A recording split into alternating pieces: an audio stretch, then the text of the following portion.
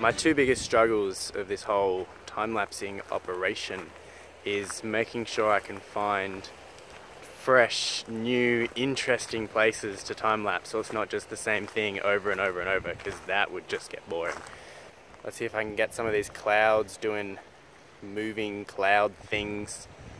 Got the time-lapse set up, ready to go. Nothing quite makes me nervous like having my camera perched on this wall by some rocks and water, and it's quite windy. Please don't fall over. While my camera does the time-lapsing thing, I'm gonna go for a little walk. Give me some kicks with some boom bap, a little soul music. This ain't nothing from the trap. After a long day at work, you need to relax. Crack a bottle open, maybe with a six-pack, bring it back. I used to come along the rocks like these all the time when I was a kid, but now less so. There was this one time when I was a kid, we'll do it down here.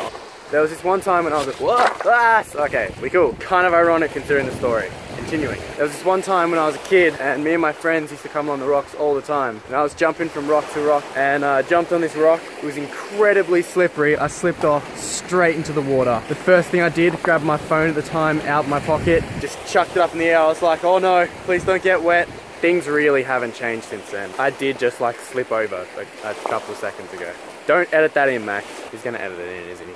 I realize my hand can be pretty shaky when I'm filming a lot of these things, so I gotta always improvise tripods.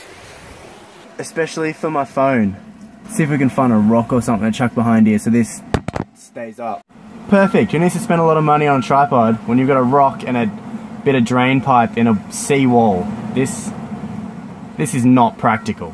The adventures along the very windy seawall continue. Best advice I have is to make it so you can just walk straight. Just keep walking and boom, send up, straight on the path where you need it to go. I saw a lovely view of these clouds. That's focused on my hand now.